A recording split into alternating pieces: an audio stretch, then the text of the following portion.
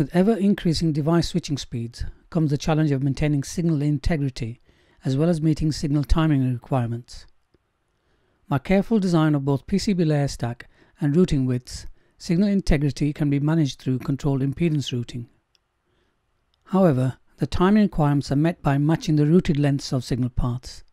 For a set of 2-pin signals, calculating and comparing the lengths is a straightforward process.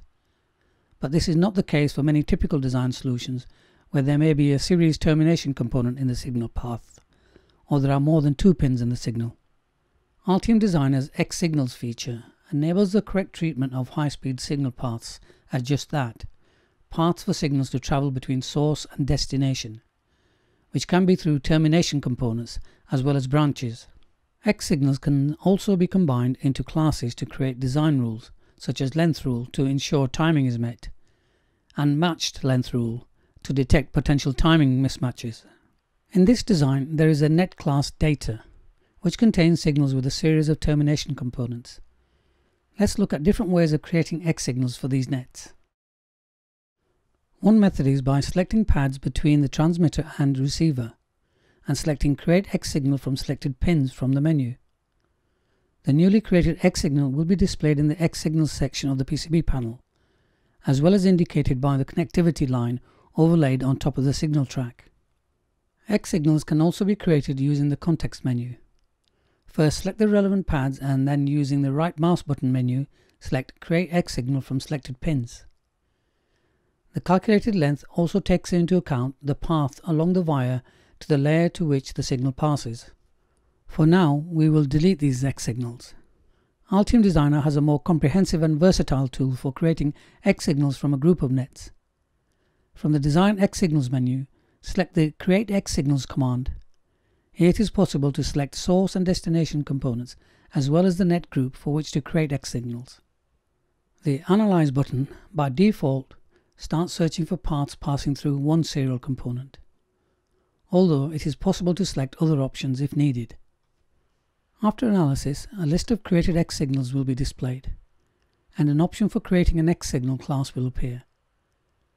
The new xSignal class can be highlighted by selecting it in the PCB panel. It is also possible to create a design rule for the newly created xSignal class. Select the xSignal class and enter a value for the delay tolerance. Now, using the design rule, we can even start tuning the net if required.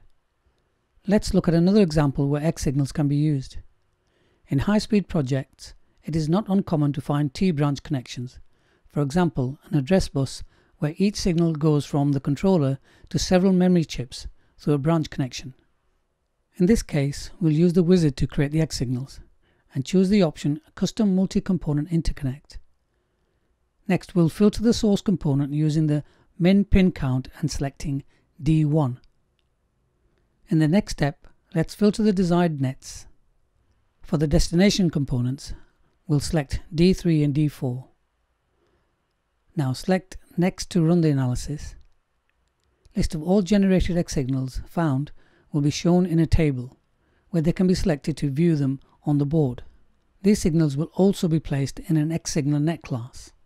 In the next step, we'll be offered the opportunity to create a rule for matching net lengths for this xSignal class. After checking the net name, rule name, and change the required tolerance as required, select Finish to complete the process. Let's look at the new xSignal class in the PCB panel and check the generated xSignals. Also, let's check the newly created design rule for net matching. Additional xSignals can be added to the generated xSignal class. We will first need to create a new xSignal for the required net, and then from the class properties we can transfer the signal to the xSignal class. The length matching rule will be applied automatically to the new signal.